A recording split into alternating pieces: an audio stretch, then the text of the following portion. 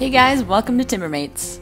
We are Brandon and Karina, and in this video, we're going to be making some serious progress on our house, which the two of us are building with our very own hands. We'll start by milling our support beams out of trees we've taken down ourselves through the tree business. Then we'll be hanging our floor joists and installing our main floor. Enjoy!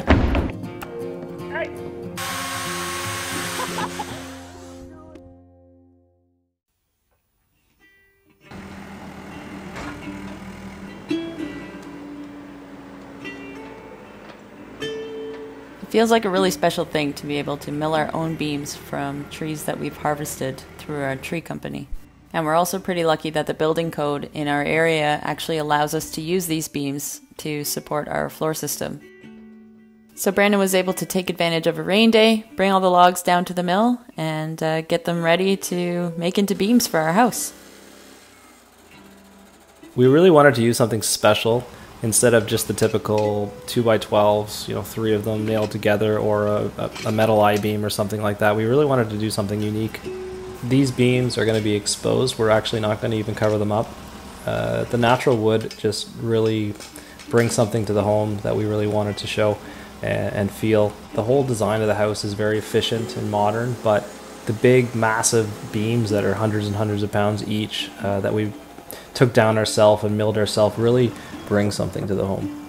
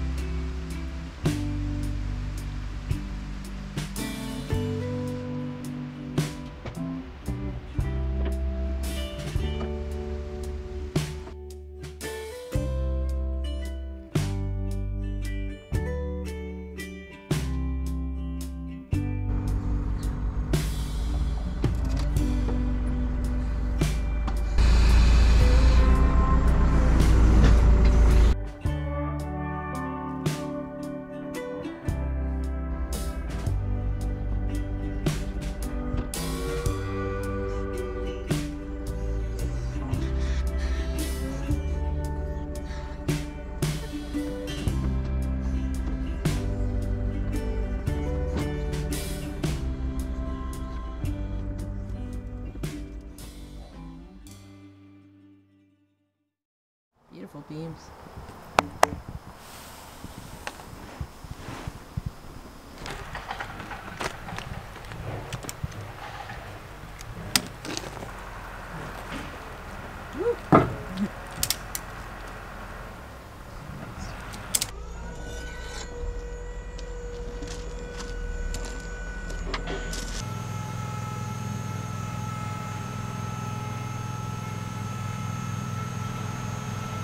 Because I used to work construction in this area, I have a really good working relationship with the building official here, and we were able to sit down, look at the plans, and when I expressed my desire to mill our own beams, we came up with the proper sizing.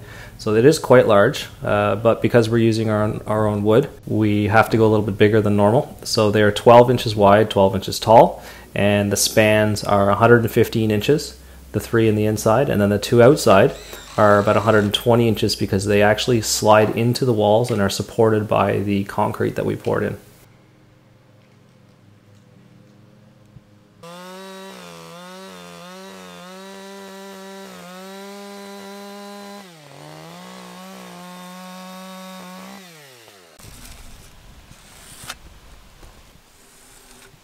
Look at what my amazing man does while I'm gone.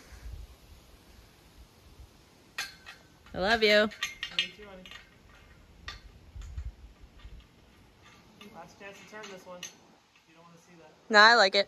Okay. This shows a little more natural. This will be more of the side you'll see it. So. Yeah. That's fine. If you like it. I like it. I like it. I like the beam too.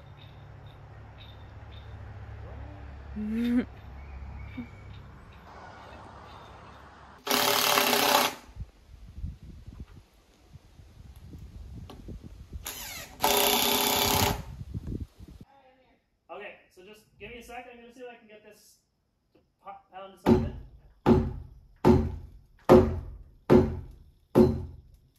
Okay, main boom down, secondary boom down just a bit.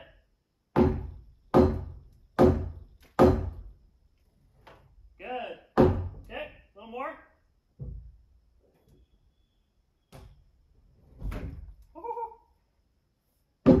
Hold that.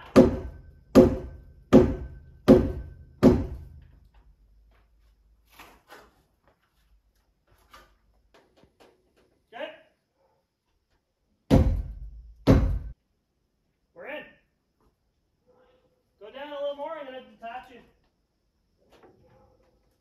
Our beams are in. Definitely too high. I could just turn them and they'll drop. Good job, love.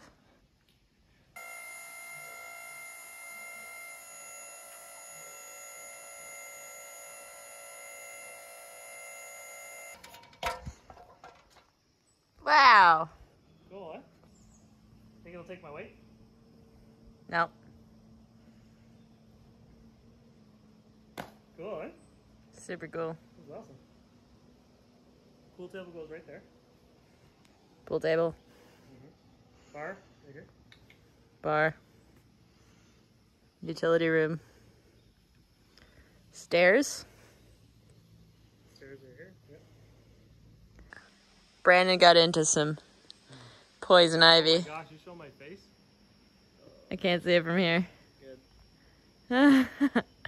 He's all swollen. He's got poison ivy so bad everywhere. So he's been hurting. It's been hard to work for him, so. I am grateful to have such a hardworking man. I love you. Love you too. You're awesome. This is great. So excited. Like, he measured all of this. He measured it. He ordered everything. He just thinks about everything. That is very underrated. That kind of knowledge.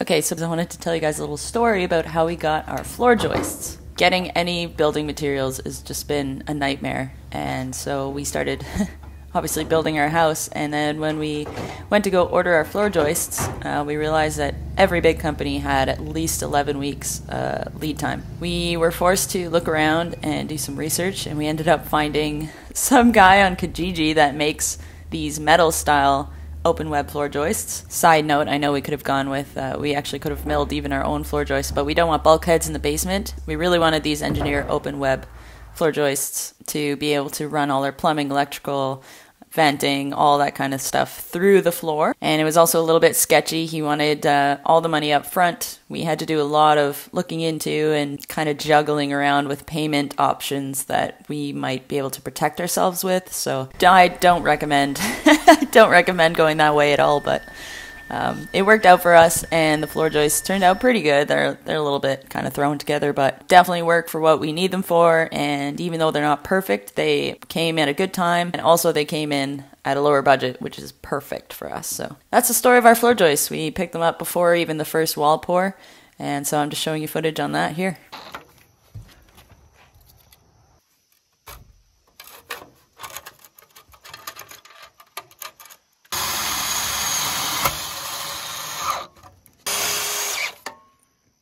Quick.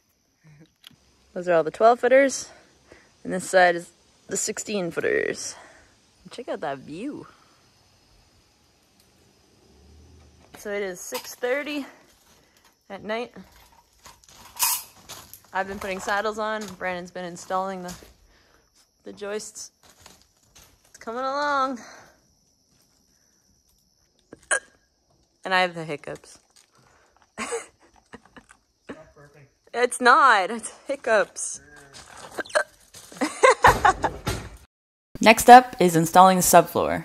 So first Brandon went along and shimmed and leveled out all the floor joists. I don't want anything like that happening, where the plywood kind of has to dip down. And we used 5/8 tongue and groove plywood. We PL'd each one down to every floor joist to avoid any squeaking in the future, and then screwed them all down really well.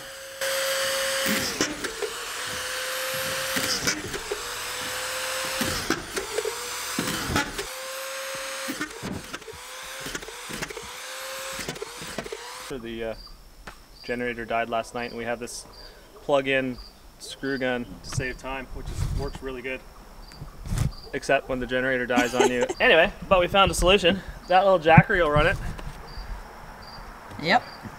That jackery is seriously coming in handy for the last little while. Okay, so I'm going to work on PLing the joists and then putting the sheets down. Brandon's going to finish doing that, and then we're going to work on this together. We're going to try and get that gun back. It's a rental. We're going to try and get that back for 2 o'clock today, and it's already almost 11:30, so got some work to do. Thank you all so much for watching this video. We really appreciate it. It would really help us out if you guys gave us a thumbs up, and please subscribe so you can follow the rest of our journey building our own house.